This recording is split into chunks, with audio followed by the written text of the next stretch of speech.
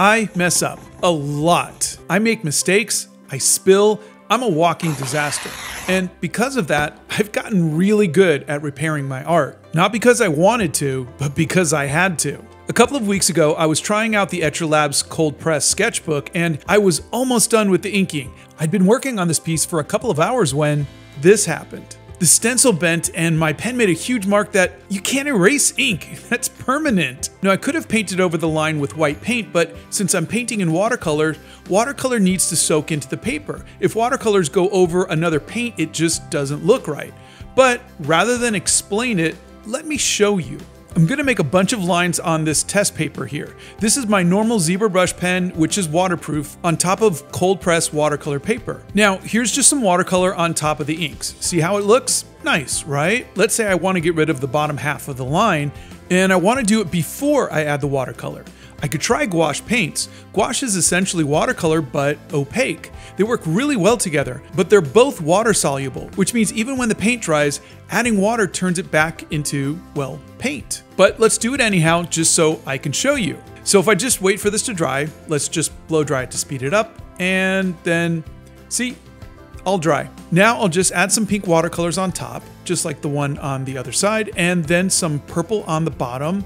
Okay, see that? Can you see how the white gouache paint is suddenly activated by the water from my brush? And now it's mixing with the watercolors, and that's not a good fix, is it? But what about acrylic gouache? Acrylic gouache does not reactivate with water. Just like acrylic paints, once it's dry, it's permanent. I do use acrylic gouache from time to time for little tiny fixes. You can see me doing that on my current painting, The Guild. But watercolors need to soak into the paper, and the acrylic gouache will just cover the paper up and make the watercolors sit on top of it. It has nowhere to soak in, and, well, you get results like this. This is a Uniball Signo. You've seen me use it for my outlines on my watercolor pieces. It's really opaque, and it's not half bad for covering up ink mistakes. And this is just a white Prismacolor pencil. Again, not bad, but, well, it's not bad, but definitely not as good as gouache. And I know some of you are thinking, what about erasing it?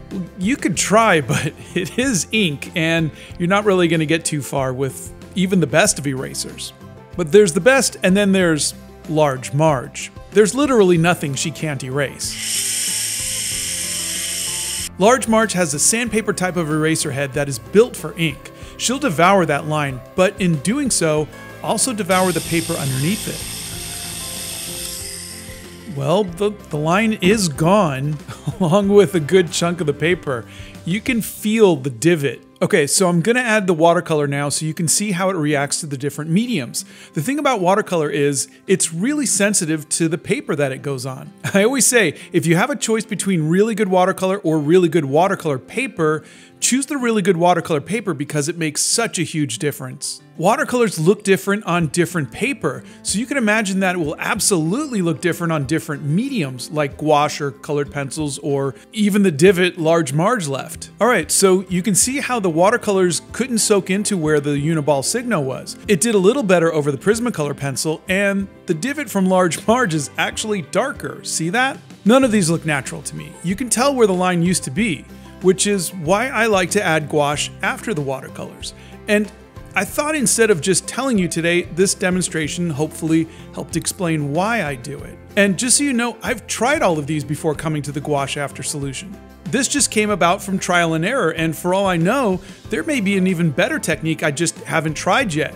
But for now, this works for me. So I'm mixing pink and purple and white gouache to match the watercolored area. And it takes a lot of finessing, but I actually enjoy matching the colors. It's kind of a fun brain challenge for me. And one of the biggest challenges is gouache dries darker than when it goes on. So you always have to kind of go a little lighter than you think it should be. And also because it's gouache, you're gonna lose the texture of the paper, which is part of the charm of watercolor. You can see the texture of the paper through it because it's transparent.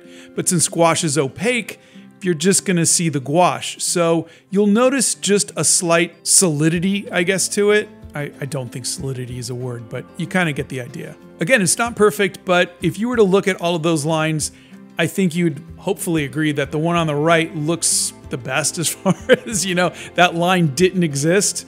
And that's what I'm going for. And that brings us back to the painting from a couple weeks ago. That stupid ink line that happened when the stencil just bent away. Okay, right now I'm mixing some brown gouache with a little bit of yellow and a lot of white, and hopefully it'll match right up. Just put this down right here, nice and smooth. Look at that, first try. And now just my yellow and white, and I think that will work. I totally got lucky on this one. Never works out the first try. I mean, you saw on the test earlier, those were two colors, purples and pinks mixed together. It was hard to get those to just kind of match up, but this just happened the first time out, and I was really lucky. And that, my friends, is how I fix my ink mistakes. With a little bit of gouache, a smidgen of patience, and a whole lot of epic failures that gave me the tools to fix any mistake that comes my way.